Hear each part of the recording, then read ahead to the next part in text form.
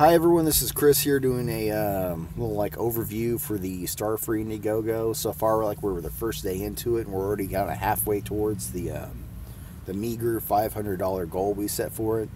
The reason why we set the $500 goal isn't really because that's what it really costs to do any of this stuff. It's just because that's kind of the lowest goal which you can make.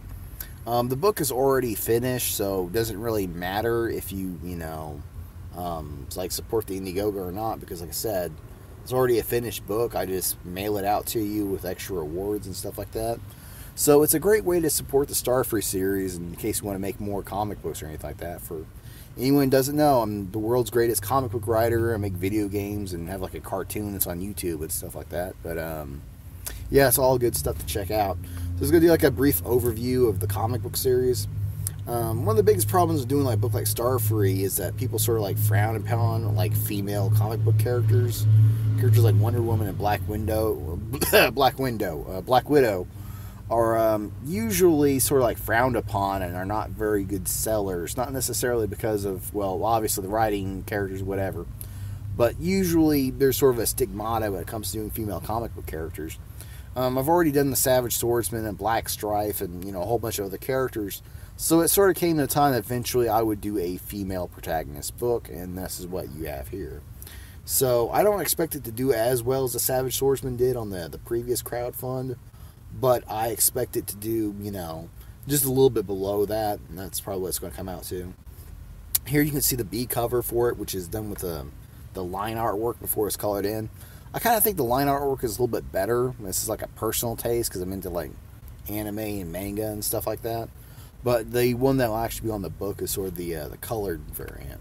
Scroll down here for a little bit. Here you can see some of the concept artwork that's using the characters. You can see Lily, which is, I don't know if anyone's a fan of Setsuna from Soul Calibur or anything like that. You know how cool characters with umbrellas can be. Here you can see me sort of, try to make callbacks. Say, hey, the Savage Swordsman is good. You might want to back this one because it is. You can see more, artwork on Twitter. We also have a Reddit that has a bunch of good stuff on there. So, both are good options if you want to see more than just what the video is showing. And again, people are just not accurately, showing our stuff. They're just not actually showing you how good our books and stuff actually are. But here's sort of a rough layout page for Starfree Save the World.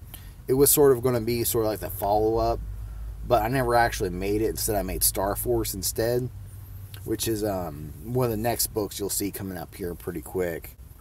It's almost finished. And I've been posting little teasers here and there on the Twitter and Reddit and all that stuff. Basically, each base is Floor's Godzilla, and it's pretty interesting point. You got stretch goals, which is for the $1,500, which is it's about what it costs to make a comic book. I don't even make any profit off any of this stuff.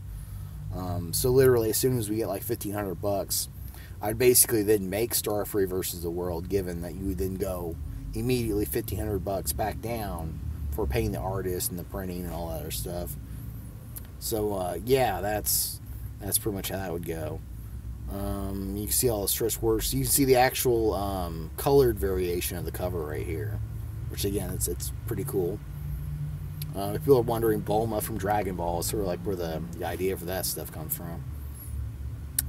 Rewards are explained. Come down here. You get to see more artwork from inside the book. Let's see. And as always, we do all the other stuff, and you can click here and you can see the other Savage Swordsman campaign.